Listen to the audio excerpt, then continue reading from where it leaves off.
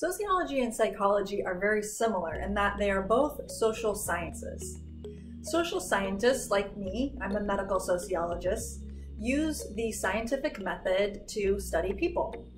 Psychologists study differences between individuals. So a psychologist is going to zero in on those individual characteristics like our personality, our chemical makeup, our likes and dislikes, our childhood traumas and other experiences. And sociologists study differences between groups to learn more about the social structure of a given society or community. So in sociology, when we discover differences between groups, we're really looking at social factors. Social factors are part of our individual social location, and those include things like our age, race, gender, socioeconomic status, religion, sexuality, our marital status, our level of education, those social categories that we fit into. Remember, sociology is not about predicting individual behavior or explaining individual behavior, so we're not saying that you are similar to other people that share your social location.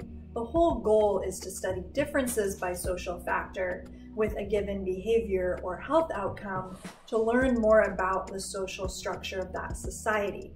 So in other words, when we analyze something like the health outcome of life expectancy, and we find that there are big gaps among different racial groups or among different genders, that's telling us something about society. It's not really telling us something about those individual people.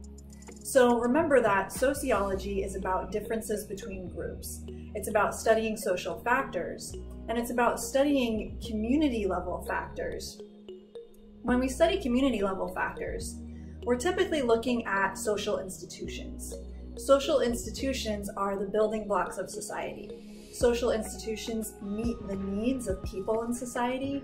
They're all the systems that we have in society. The educational system, the political system, systems of religion, the economic system, the criminal justice system, industries that we have, media, even science and technology. All of these social institutions are aspects of society that sociologists study, particularly when we're studying societies and understanding differences between different societies. We oftentimes look at the differences in the social institutions to determine why there may be differences in other trends that we can observe in society.